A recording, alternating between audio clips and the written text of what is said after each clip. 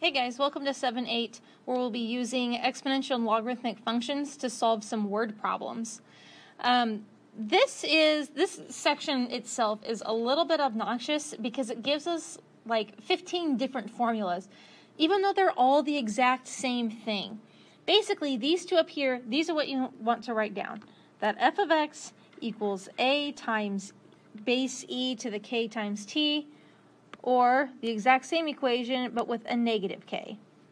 One representing growth, that's if k is positive, and one representing decay, that would be if k is a negative number. This is, if you remember when we talked about compound interest, these are going to be when you have something that is compounding, but it's compounding continuously. It's not compounding every day or every week or every month. It just is like always compounding. Every time you add a penny to that account, it's immediately added and you make interest off that penny. So that's what compounded interest, or I'm sorry, what this continual compounding is. The first one I want to do is where we do compound interest based on money. So this was the last example from 7-7.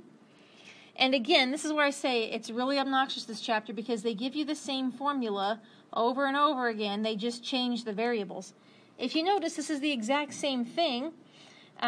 It's just that instead of having, or they use instead of using A for initial amount, they use P for the principal amount invested in the account. And then instead of using K for the rate of change, they use R for the rate of the annual interest rate. Otherwise, it's the exact same thing. So I plug into there. We have $3,000 deposited into an account. So I'm just going to write that with the pen. And then E, of course, is like the base E, the natural base that we learned yesterday. So I'm just going to put an E there. Raised to the rate does need to be a decimal.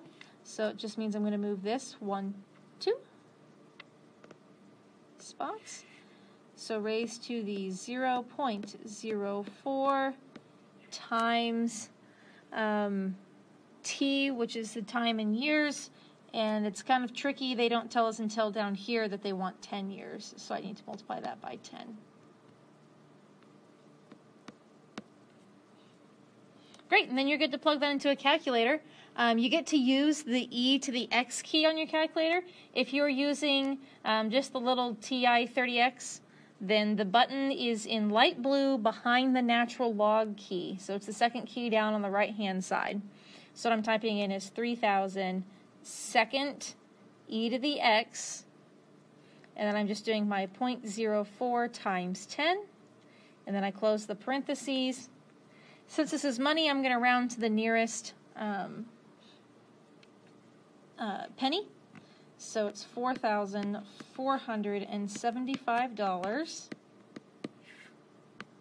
And let's see, it looks like it just stays, it rounds down, so it would be 0.47.